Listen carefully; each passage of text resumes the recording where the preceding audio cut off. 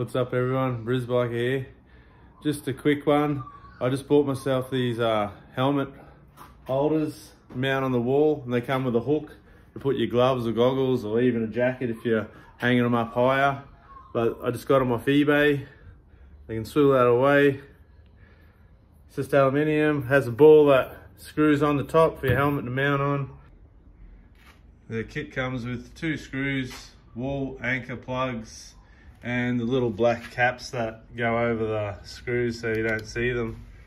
But they're good enough for hanging your helmets up. Seems sturdy enough, easy to put together. Just came packaged, screw that in, screw the ball on, and you're good to go.